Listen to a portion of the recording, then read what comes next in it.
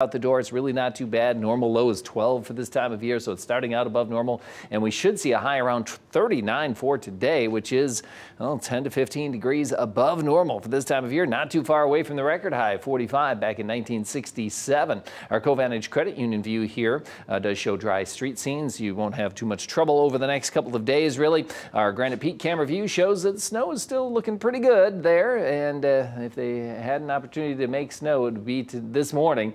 The next couple of mornings, you know what, it's probably not going to be cold enough to make snow out there.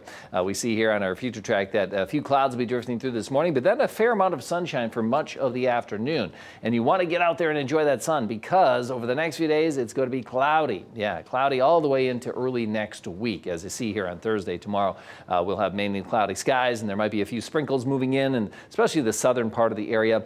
We could see some drizzle or a few sprinkles on Friday as well with cloudy skies across the area. So kind of gray days ahead, but don't let that ruin your Christmas. It's still going to be mild, so you won't have any travel trouble anyway. You don't have to worry about slipping on ice or snow with the warm temperatures out there. 39 for today. Enjoy the sunshine this afternoon, I'm telling you, because over the next few days it's going to be gray and a little bit gloomy at times. Down to 27 for tonight. Really not too cold as the skies cloud up more. And then 38 for tomorrow, mostly cloudy. There might be a few sprinkles late Thursday, and then into Friday, there's a 30% chance for a little bit of rain, maybe some drizzle in the area. Really nothing too bad. And those low temperatures and the high temperatures all above freezing as we head into the weekend and into Christmas. Look at that, 34 for the low, 37, even 40 for the low on Monday.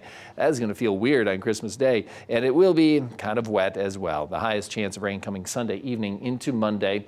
Maybe a quarter or half inch of rain. You'll have to drive through that rainfall, but at least it's better than driving on ice, I guess. And then Tuesday, still a chance for some scattered showers with a high of 39. It will cool off a little bit by the early part of next week, but in general, the odds are still good that it's going to remain above normal into the new year across the northern part of the country. Most likely a lot of days in the 30s and not a whole lot of precipitation chances either.